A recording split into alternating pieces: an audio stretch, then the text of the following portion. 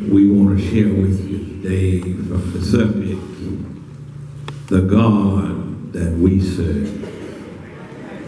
Amen. The God that we serve.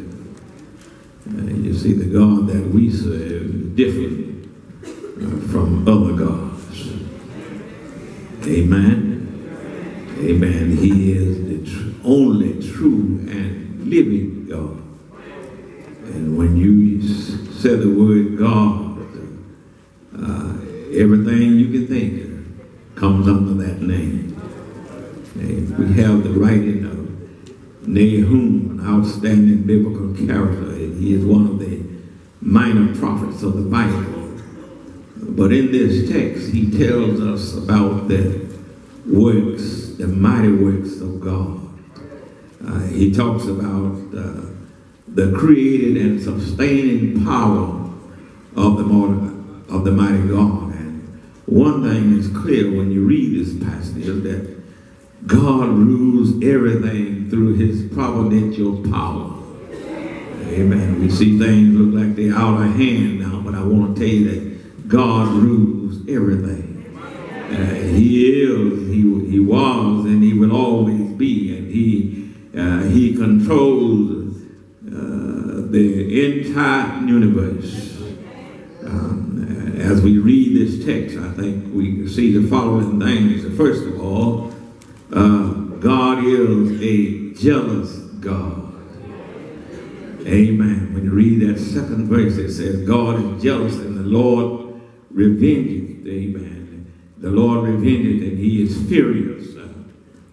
God is a jealous God. It says he will revenge his adversaries. And amen, amen. And he reserves wrath for his enemies. God told Moses when they brought the children out of Egypt and they got to Mount Sinai, and God gave the 10 commandments, he told Moses, I want you to tell the people that I am the Lord God that brought you out of Egypt. And I am a jealous God. And I don't want you to have no other God before me. Amen. Jealous may be defined as an uneasy state of mind under the fear that another has engaged the infection of the one you love. God is a jealous God. Amen. He is jealous. And as I looked at this and I thought about that, there are two kinds of jealousness. Amen. There is a holy jealousness, and then there is an unholy jealousness. Can I get a witness? Amen. When you're wholly jealous, that means that you, amen, you don't want somebody else receiving the love and affection that you're supposed to receive, like a husband and wife. Amen. But unjealousness is, amen, you're jealous of somebody else's, whatever it is, looks, success, fame, skill, wealth, health.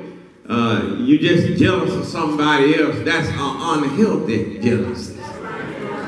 And what it would do, it would bring about a barrier between you and that person. Can I get some help now?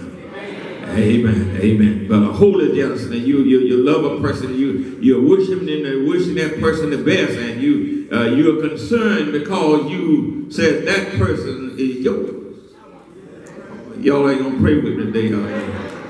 Amen, amen. And nothing wrong with being holy jealousness, amen, but there's something wrong with being foolish jealousness. Yeah. Amen, amen. Our God is a jealous God. He cherishes and he loves those who trust in him.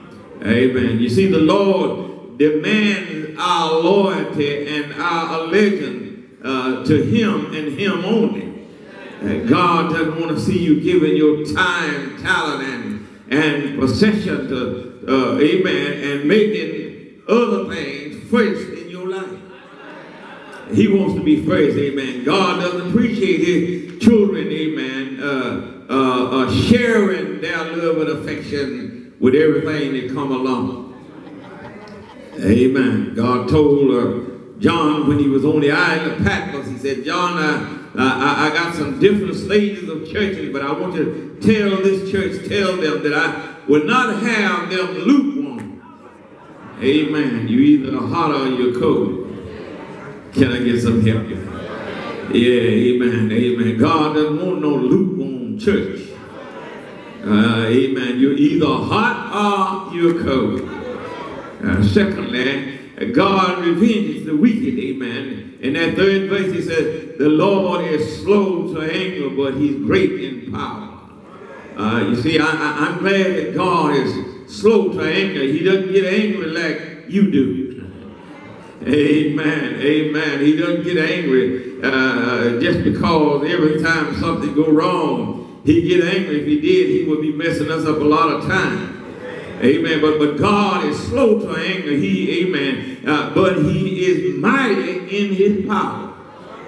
Oh, isn't that right? Amen. And you don't have to worry about the wicked, because Psalms 37 and 1 and 2 says, fret not thyself because of evildoers, neither be thou angry against the workers of iniquity.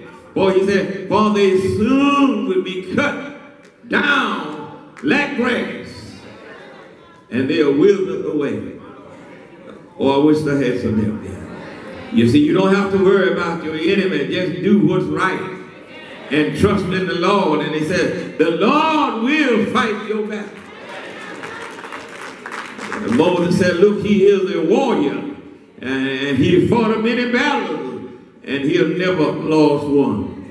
Amen. He tells Romans 12 and 20 tells us how we ought to deal with our enemy. He said, if your enemy is hungry, feed him. If he's thirsty, give him something to drink.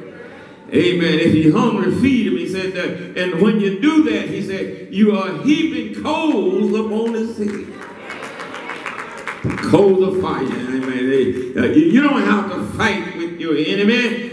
Just go on and do what's right. Love them and do what's right. Amen. And let me tell you something else. You don't have to have the last word either. Amen. Sometimes some of us, we won't let somebody else have the last word. We got to have the last word. But you don't have to have the last word. And then I want to tell you something else. You don't have to be what folks say you are. Because they'll say you a whole lot of things. But you don't have to be. And if you know you're not what they say you are, don't even worry about it. I know I'm not that, because I know I am a child of God. Amen, amen, amen. And then the third thing is, God is slow to anger, but he's great in his power. Amen. And the Lord is slow to anger. He is slow. He doesn't get the, let me say it like this. God is a patient God. Isn't that right? Amen. He has patience with us. He's not quick-tempered. Amen. Some of us, if you look at us, amen, we get an attitude. But God is not like that, is he? Amen. God is he's patient, but I want to tell you something. Even God's patience run out. Amen. If we read history, we find out that his patience ran out back in the days of Noah. Isn't that right? Amen. When wickedness got so bad until it said his strength in his nostrils, that God destroyed the human race. He only saved one family. I want to tell you that God will give you time to get it right. Amen. But he won't wait on you forever. Isn't that right? Amen. He is God. He told Israel when they were in Jerusalem and in Judah, he told them, said, now look, y'all keep wavering on me. You're all right today, and tomorrow you're going off worshiping some other God. He said, I'm not going to have that. Amen. And he sent the enemies, and he took them and carried them down in Babylon, and they had to suffer. They had to pay for leaving God. I want to tell you, it's a dangerous thing to leave God. If you leave God, you are headed for trouble.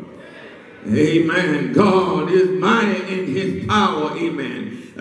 He is mighty. Amen. He not only, amen, can get your enemy off your back, but he can keep him off. Isn't that right? And if your enemy knock you down, God can pick you up. And I don't mean he'll come down here and reach and get to himself, but he always, and I just love this about God. God always got somebody to come to your rescue. Amen. Like I've said, that God ain't raining no more manna from heaven. Amen. Them days are over. He ain't raining no more. Amen. And I hear these folks on television talking about you pray and God will, amen, stack up your bank account. But I got problems with that. The only way I believe your bank account is going to get stocked, amen, stocked up is somebody going to have to put some in there.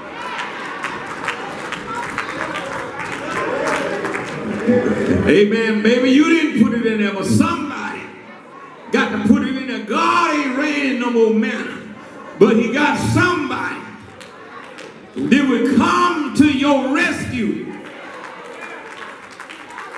And sometimes it may be your worst enemy. So you better be careful how you treat your enemy, because your enemy might become your best friend. Oh, I know I'm right now, and I'm just about through. Amen. The last thing is, God is a stronghold in the time of trouble. Amen. The Lord is good. He's strong. Amen. And he's somebody that we can rely on when life becomes rough and rugged. You see, every now and then we need a leaning post. No wonder the psalmist 27:1 says that the Lord is my light and my salvation. Whom shall I fear? The Lord is the strength of my life. Whom shall I be afraid? You see, and then in Psalm 27:5 he said, for in the time of trouble he shall hide me in his feathers. He's a mighty God, I tell you. He's so powerful until God can speak and men will fall out like dead flies. And then he can speak and men will live again. He is powerful. He's so powerful until he took the east wind and blew across the Red Sea all night long and dried it up, and the Israelites marched on across to the other side. Ain't it all right? And when they got out to the Jordan River, God told them to just put your foot in the water. Can I get a witness here? And every time the priest put his foot in the water, God rolled the water back and allowed his servants to go across to the other side. Ain't it all right? He is a mighty good God. He can make a way out of no way. Ain't it all right? No wonder somebody say he'll fix your heart when it get out of trouble. Ain't it all right? He'll be a doctor in a sick room. He'll be a lawyer in a courtroom. He's all right. He'll be a friend when you're friendless. Do you know him? Ain't he all right? No one of the songwriter wrote the other day.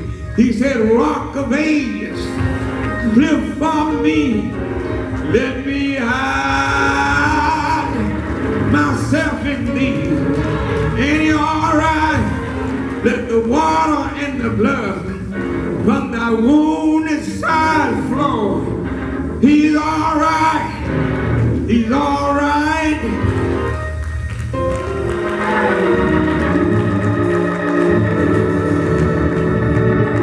He's a mighty God. And I don't know about you, but I trust him. I lean on him. I depend on him. Because he will always come through. God bless you. May he sanctify and keep you. Door of the church is open. May we all stand.